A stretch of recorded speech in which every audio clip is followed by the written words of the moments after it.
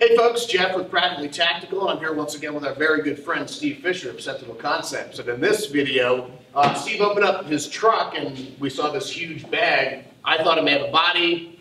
I was pleasantly, I don't know if I'd be pleasantly surprised or massively disappointed that it didn't, but it's a really cool bag nonetheless, so let's get some information on it. Yeah, so as you know, Jeff, yourself as well, being a traveling instructor, you always need gear. You've got all kinds of sustainment kit we need. I needed a way to organize it. You know, I've tried everything from Pelican cases with little tubs in them all labeled to just all kinds of configurations. Nothing ever really worked out well. I was looking through some of my gear bag stuff that I had at home for, holding my armor and helmets and my stuff. So I settled on a medium. This is the London Bridge tactical bag. It's a medium. It is a 3-wheeled roll bag. So it does have rollers on it. 3 wheels? Yep, 3-wheeled roller bag. It's just a really great bag for organizing all my range kit. So I'll start on the exterior of it. This pouch for me basically holds magazines. I've got AR mags, all my various pistol magazines in here, from 1911s Glocks to my CZs to whatever it is I'm carrying in 4 AR mags. So whenever I grab the bag, I know that I have magazines for whatever guns that I've grabbed and I'm taking with me to class. And it's funny, like, I saw the London Bridge logo, so I knew it was going to be quality, but even from a distance, you can tell a quality bag. Like, the stitching is all really nice, the zippers are all really nice, everything's uniform. So it's the difference between a more expensive bag and like a cheapo is just such night and day. Especially when you're traveling, the bags get hard use, they get under range, they get thrown around in the truck. They get wet, they get dry, they get wet. Exactly. That's why I chose a bag, buy once, buy quality, you won't have any problems with it. And if you do, they've got a great warranty. It's because things will break eventually, zippers wear out, all those kind of things. On the second exterior pouch, what I've done is just basically some more snivelly type gear for the range. Extra set of Arc'teryx kneecaps there, hats, beanies, and gloves, things like that that I want on the range because they get wet. We're out training in weather like this. An extra set of base layers, extra socks, all the things that I may want to change to make my day a little bit better for me on the range so I can keep up with the quality of instruction for students. All the cool stuff really starts in here. So, yeah, in this particular model, the medium has 6 zippered mesh compartments.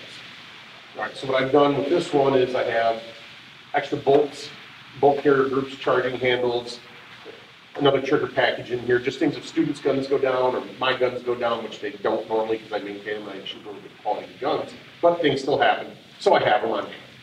Or I have an extra rifle, but generally I still like to have a replacement. You've got like 18 extra rifles. I know, right? Exactly. The zip ties are great up here, the zipper posts for adding carabiners. Like this is just like a chamois type cloth towel for wiping glasses. If I want to wipe down after class, go to dinner, whatever. It's just there, it doesn't hurt, doesn't take up any space. In this pouch, I keep basically first aid stuff, boo-boo stuff. Bandages, some Neosporin, hydration tablets, an extra notebook, a few Sharpies, pens, pencils, whatever I need for writing notes and, modifying things. That stays in there. And an important note is that the boo-boo stuff is over here, the trauma stuff is over here, so don't intermix those two things. Yeah, okay? Totally separate things that we need. Sure. Next compartment over here usually gets gear thrown in. There's, a couple extra Raven holsters for all the various gear that I carry. This is who I work with, this is what I deal with, so I always have, an assortment of their holsters on hand for whatever classes I'm teaching. Inside here, I keep another pack. This is a Mayflower Velocity Systems, just a simple nylon pack that holds a full set of Arc'teryx rain gear.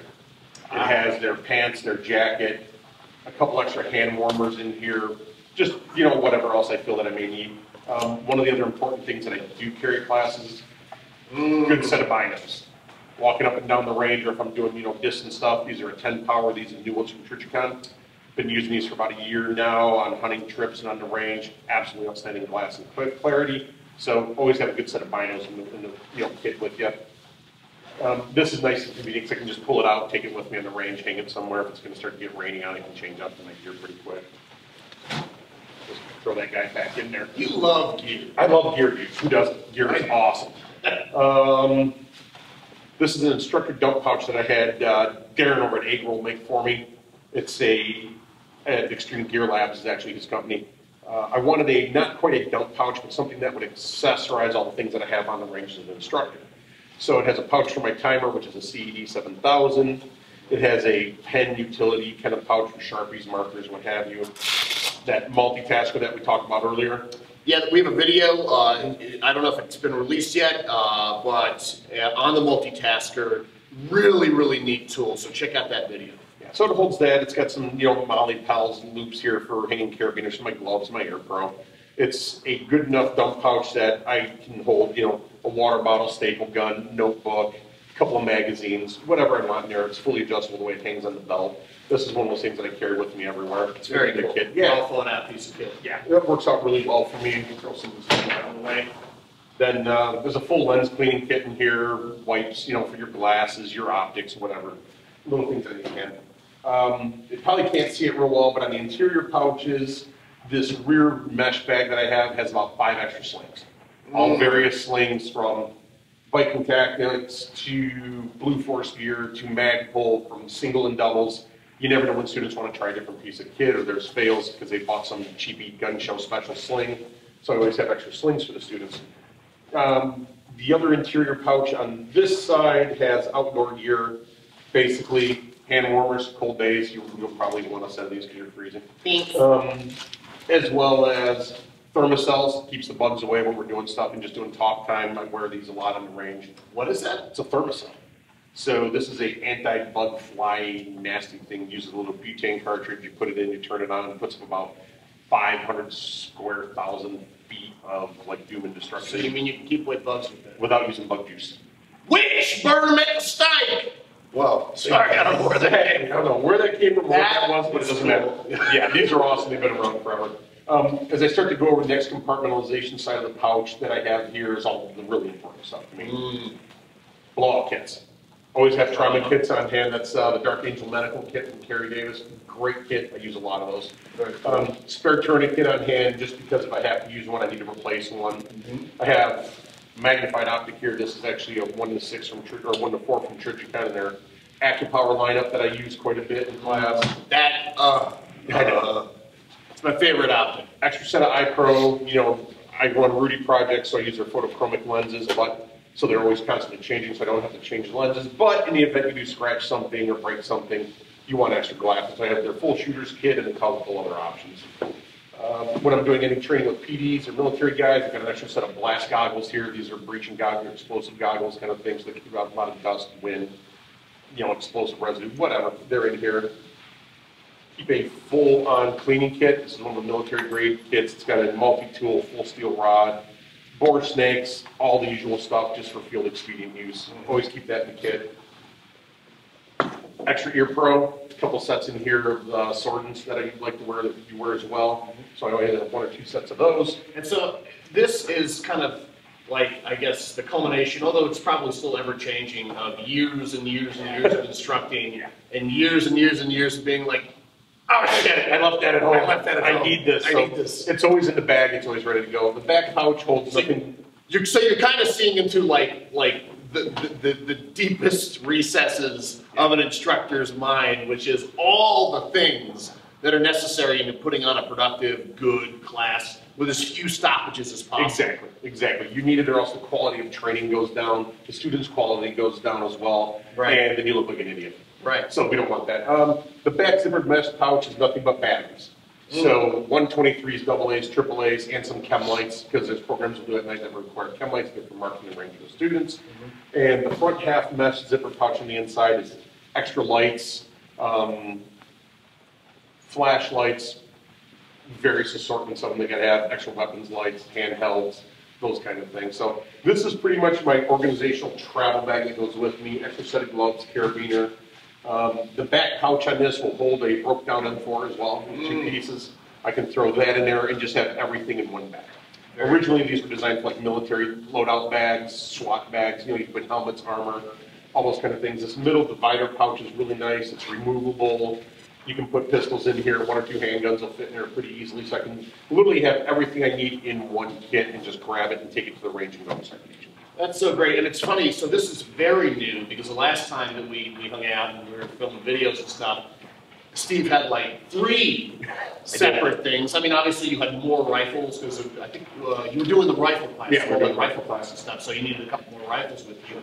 But this is combined you know, we've taken 3 huge systems and then combined it into one. So really cool. Yeah, and the thing is, they do make a larger bag. The only thing I advise people against is, as you know, is they get big bags and they throw everything in there. And then it becomes heavy. It becomes very much a mobility issue with it. You guys are trying to lift them, put them in for my trucks. This one is about the biggest size that I'll go to, the medium. There's still room to put more crap in here, but I don't need it. Right. I've broken down the boxes, and all my gear bags do essentials of what I need to make things happen, and this has been it. Cool. Yeah. So any last points and stuff like that? We could do some close-ups, get some close-up shots in there. Just get a good quality bag. Like I said, I've gone to the LBT bags, the London Bridge Tactical. That's another med kit in there. That's another blow-up kit from Clear Medical. It's just other ones to have on hand. You know, you have one on the belt, you have another one hanging around, because if you do use one, you still might need another. So have the replacement kit available. But yeah, buy a good quality bag, organize it with what you need. Not what you want to put in it, but just essentially what you really need to make your class enjoyable, your trip enjoyable. You can fly with these. You know, they're a great kit. They are lockable. You can lock the zippers on them with the, you know, the standard TSA pick locks. So for me, it's everything. If I do have to fly, I can just throw it on the plane and go. I throw it in the back of the truck. I've got everything I need. I just grab it from the back door of the house and I'm gone. Awesome.